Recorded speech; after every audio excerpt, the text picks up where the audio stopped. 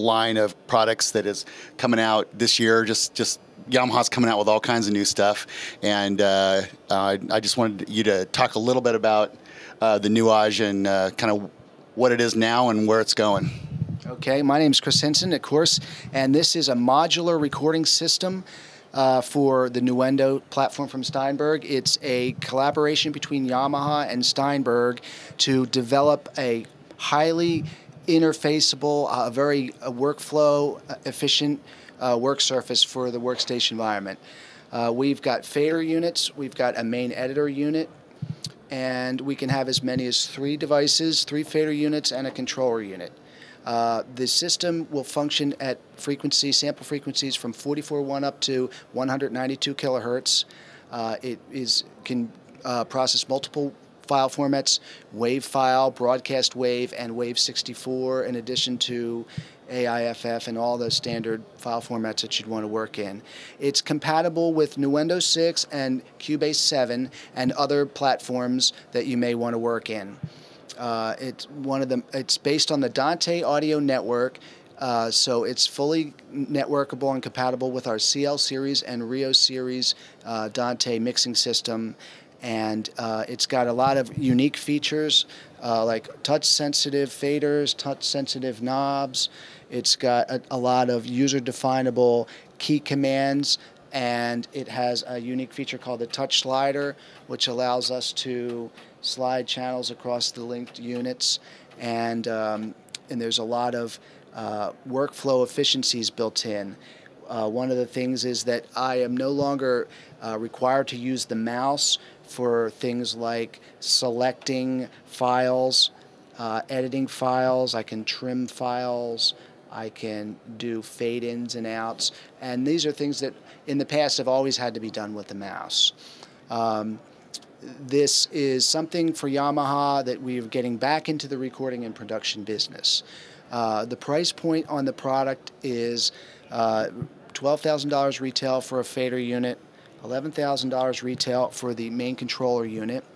The PCI card for processing audio, network audio in the computer is $1,350. The I/O units range from $2,800 to $3,300, and the Nuendo software retails for $2,295. Now, can it be used on a Mac or PC? It is cross-platform. And I see these really cool monitors up here are HP, but will any monitor work with the system, or do you guys recommend these monitors? Well, we recommend the HP monitor because they have the best viewing angle. So because this is a fully expanded, a 10-foot long console, if I'm at the far end, I can still see the audio channels on the monitor at the opposite end. With the lower cost monitors, your image really collapses, so you have to get directly in front of them to really see it. Some of the lesser monitors have like a 40-degree viewing angle, and these have something like a 150-degree viewing angle. And that makes a big difference when you're trying to manage lots of channels in multiple views. Cool. And now, when is all this stuff shipping? We are slating our availability for the end of May 2013. Cool. And where can people go onto the Yamaha site and learn more about this? You can check out our site at yamahaca.com or steinberg.net, and you will find information about both the hardware and software in both those locations. Cool. Thanks a lot, Chris. We appreciate it. Do you need to buy a public address system for your school, business, or organization?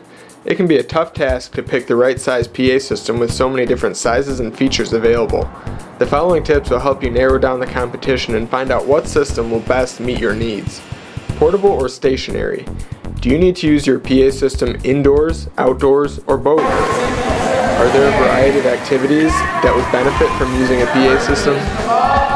If you answered yes to either of these questions, a portable sound system is for you.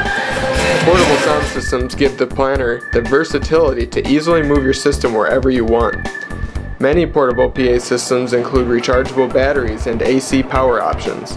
This is a must for outdoor events like cross-country meets and parades because it allows you to follow the action without tripping over wires, scouting out electrical outlets, or untangling pesky wires. Estimate your audience size. Portable PA systems reach anywhere from 50 to 7,500 people. Formulate a good estimate on the number of people you want to cover. It is always better to overestimate than underestimate because you can always turn down the volume on the bigger, louder PA systems. Estimate the desired area of coverage.